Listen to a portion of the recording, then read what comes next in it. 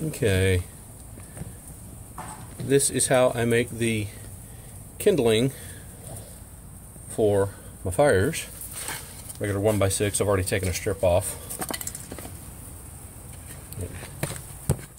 Move the camera back, get a better frame.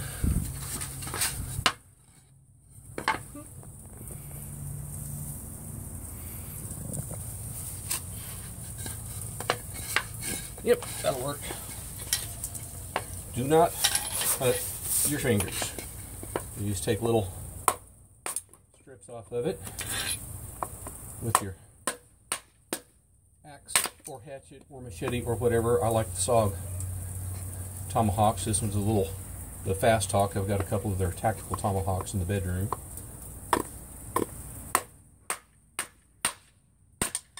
And you just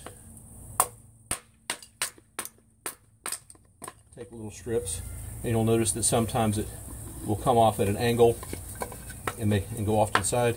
Just turn it over. Take little strips from this side. Oh, that one's too thick, so.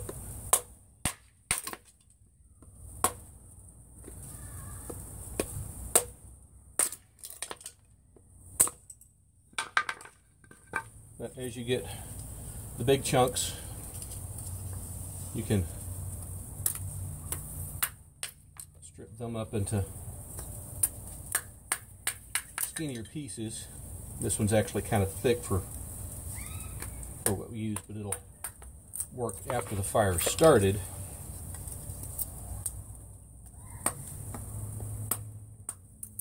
And again, this is just a regular pine. Pick it up at any lumber yard and get it into strips like that.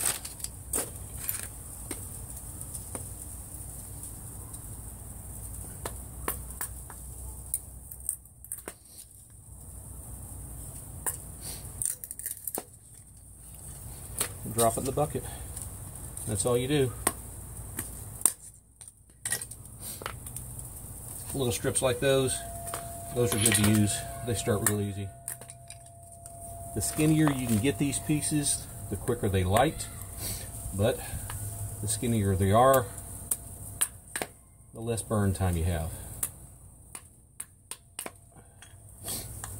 This one is not going to cooperate very well, but we will manage. You can also give them a score like that, break them into smaller pieces. This one I can get into a couple.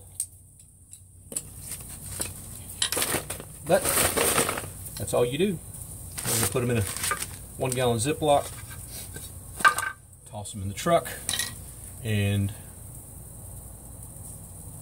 we will have them for next time we need a fire.